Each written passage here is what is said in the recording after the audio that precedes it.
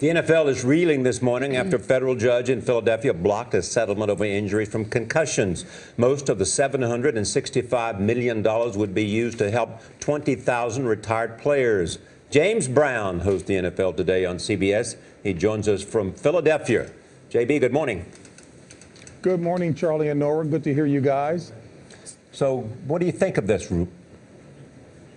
Well, I'm loving what the judge is doing, Judge Anita Brody. In essence, she's saying quite simply, prove it to me. I'm not convinced that the money that's being set aside is enough to cover at these significant award levels over the lifespan of this award for the 20,000 players, even if only 10% of that population were to make claims, if you will. She's not certain that there's enough to cover this for the lifespan. And JB, what do the players say?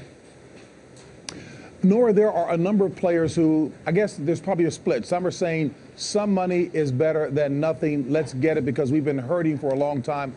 And as importantly, the families.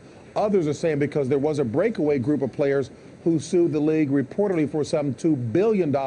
They're saying the award level right now is woefully low, Laura. So how will this lawsuit play itself out?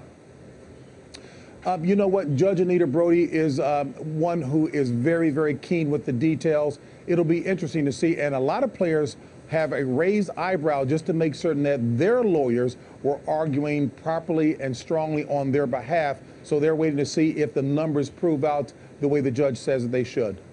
All right, JB, thank you. Time Hey, to show Nora, you. by the way, Yes. Keep in mind, Nora, I'm heading to the gym to work out because I understand there's a guy from San Francisco who, when he scores a touchdown, you love the fact that he kisses his biceps. Yeah. I'm heading to the gym. All right, JB, you're welcome here anytime, buddy. See you soon. We may see more of that on Monday.